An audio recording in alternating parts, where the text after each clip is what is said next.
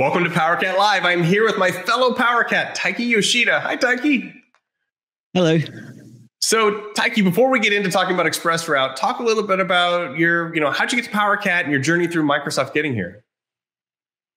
Yeah, so I've joined Microsoft since 2018 as a technical salesperson, and I transferred over to this PowerCat team back in 2019 in the summer. It's a pretty quick move. We in PowerCat, we work with enterprise customers, right? And sometimes those enterprise customers have network security requirements. Tell us, what is ExpressRoute and what role does it play for these types of customers? Yeah, that's a good question, Phil. So before you even get into the nitty-gritty of ExpressRoute, you need to kind of know the general understanding about how the internet works. So let me just explain to you a little bit about that.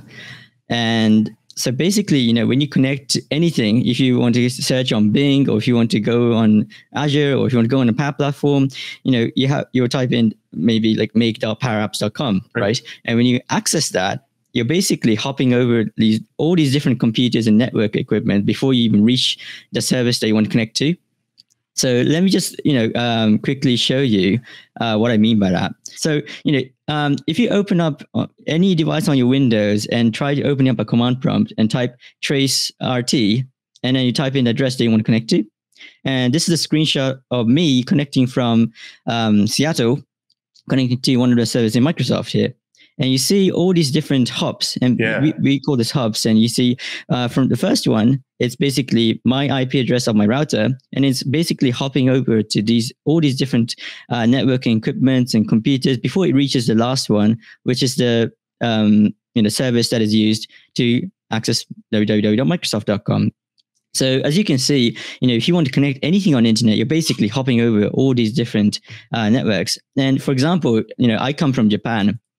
And if you try and actually do this from my home server in Japan, this is the diagram I can show you. It's basically, from me where I'm living now, accessing the servers in Japan, it's basically hopping all these different networks and then finally reaching to Tokyo and then to the place where I live. So as you can see, it really hops around quite a lot of places. Now, this could get into kind of, a complex scenario for any financial people. If you're in the government sectors, you need to have, highly regulated scenarios where you need to kind of prove to the auditors or whoever you're going to prove to that your connections are secure.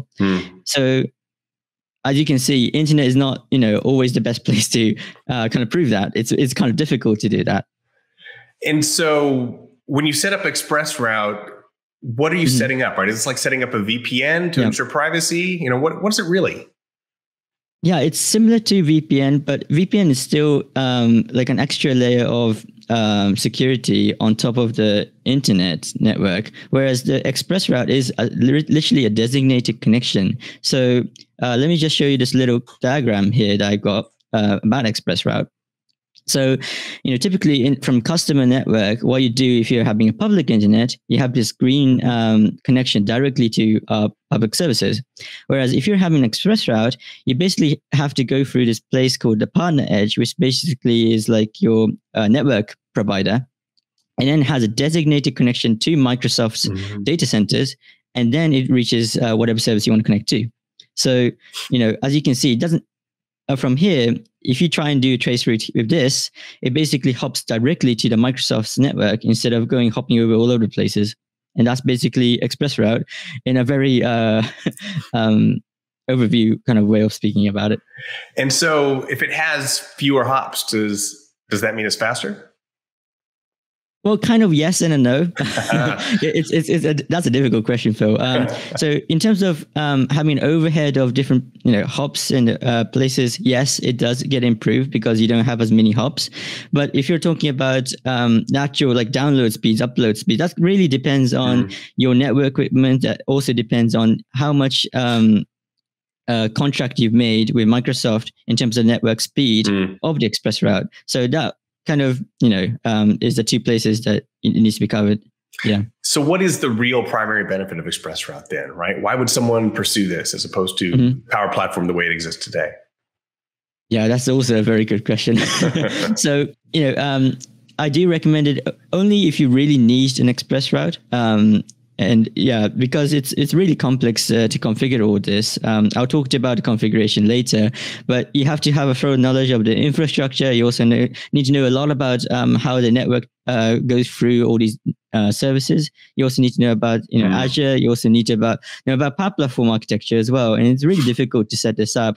So only if you see the benefit of explaining to your third-party auditors or providers who wants to check if you have a secure connection, then ExpressRoute is probably the option for you. So generally, if you're a normal customer, you probably don't need to use ExpressRoute. And to clarify something you said there, right? Does this mean that Power Platform is not secure without ExpressRoute? It is secure. No, it's secure without ExpressRoute. Definitely. I mean, all the encryption you have, the SSL connections you have through the internet. That's basically pretty much the same way as you usually use for your internet shopping. If you go on, yeah, exactly. So, it doesn't mean that it's not secure. It's just a way of proving that you're having a direct connection rather than going through all these different places. So this is really about compliance requirements for a very, very specific set of customers. That exactly. Makes sense. Yeah. And so what are the things you would need to do to set up ExpressRoute? So there are several things that you do need to kind of understand before you jump into the ExpressRoute bits and pieces. One of the things that will be critical, I suppose, is to work with your connectivity partner. So basically, at home, when you're making an internet connection, you always have a contract with your internet provider, right? So it's a similar way. There's also a thing called a connectivity partner specifically for ExpressRoute, and it's usually globally located in all the places. So if you're living in the US, you have a set of companies who can help you with that, and you basically reach out to them to set up this ExpressRoute network, because they basically set it up so that it goes directly to Microsoft data centers. And it's kind of your responsibility to set it up so that it reaches those network connectivity partners. Got it. That's one thing that out of several setup that you also need to do. The other thing you also need to understand is about the types of ExpressRoute. It's not just one type. So let me just talk to you about that. So there are two types right now. One's called Microsoft peering and a private peering. And the ones that you can use for the Power Platform is only Microsoft peering at the moment. There is a roadmap that it's going to be working with private peering in the future. But at the moment in time, it's only for Microsoft peering. And I'll talk about what are the kind of the things that you also need to understand for Microsoft peering later. And the other bit is the BGP communities. That's the other bits that is like specific to ExpressRoute, I suppose. So when you set up, the connections, you're basically, when you're accessing like www.microsoft.com, you firstly interpret that into an IP address. And basically, all your networking equipments kind of need to understand where that IP address access is going to. So BGP communities kind of help you about a set of IP subnets that is being advertised, so that your routers know where your network needs to go to. So it doesn't have to, if you don't set this up correctly, what happens is that it could actually go through from the internet connection instead of going through that ExpressRoute, which is foils the whole point. Because you exactly yeah. So that's something you also need to kind of understand as well. So as part of this, you've written a pretty lengthy document that goes into how to use ExpressRoute with Power Platform. What are some of the common misconceptions that people have, including I had 30 minutes ago as we were preparing for this, that are clarified in that document?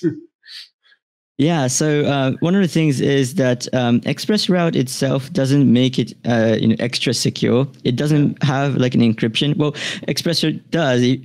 There is an additional stuff that you can set up to make it encrypted. But in general speaking, ExpressRoute is not an additional encryption layer as such. It's just a designated connection. It's like wiring your network directly to Microsoft, and that's basically the concept.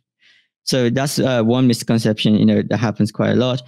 The other thing is that, I mentioned about Microsoft peering, and a common question is, does your network connectivity go directly to, for example, Power Apps or Power Automate or Power Virtual Agents? And the answer is actually no. That is also, a kind of point that often people make mistakes. Microsoft peering only makes the network private up to reaching out to the Microsoft data centers. So what that means is once it reaches the data center, then it just gets trafficked, normally. It gets routed normally as if it's a normal connection from the internet as well. So inside the Microsoft network, it's just a normal connection. So it doesn't have like a direct, connection to the actual services itself. Makes sense. Yeah. So that's also the other misconception there. But once it's all in the data center, I'm sure it's, there's. Yeah, obviously, I'm not saying it's not secure. No, that's totally, no. It is secure. I'm just saying that it's not a direct, private connection to the services that you want to connect to. Yeah. That makes sense. So we'll put a link to the description to this document produced, but what should people go there looking for? Yeah, so it's kind of an end-to-end, comprehensive list and all the documentations you really need to set it up, the Power Platform and the ExpressRoute together. So definitely have a read if you are interested in setting this up. It even has a checklist as to what kind of things you need to be careful of, and the points and the misconceptions that I just mentioned today is all covered in the document. And it's over 40 pages long, so you can't miss any of the bits and pieces there. Set aside some time for it, but it's worth it. And there really isn't anything like this that I've seen that really covers Power Platform, ExpressRoute like this. So it's a great asset to have. Thanks for creating it, and thanks for taking the time to talk about it, Taiki. Yeah, no problem.